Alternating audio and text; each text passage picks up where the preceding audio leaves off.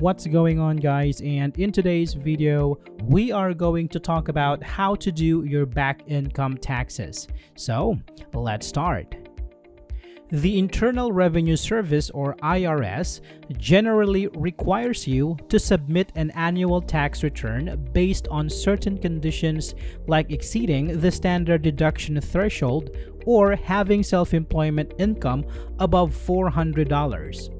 Failure to file can result in ongoing interest and penalty charges. To begin, gather all relevant financial records, including previous W-2s and 1099s, and fill out Form 4852 if needed. Estimate your income if necessary and pay what you believe you owe before obtaining official copies of your document to avoid further penalties. Next, determine whether you qualify for deductions or credits to lower your tax liability. Itemize expenses where possible or take advantage of the standard deduction. Claim dependents if eligible. Ensure they have their names and social security numbers ready. Acquire the correct tax form and instructions for the specific tax year at hand.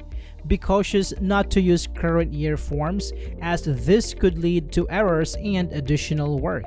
Carefully follow the form instructions provided for the corresponding tax year.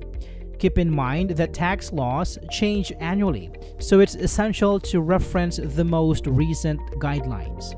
Submit your completed tax returns electronically through e-filing services or via postal mail following the instructions provided.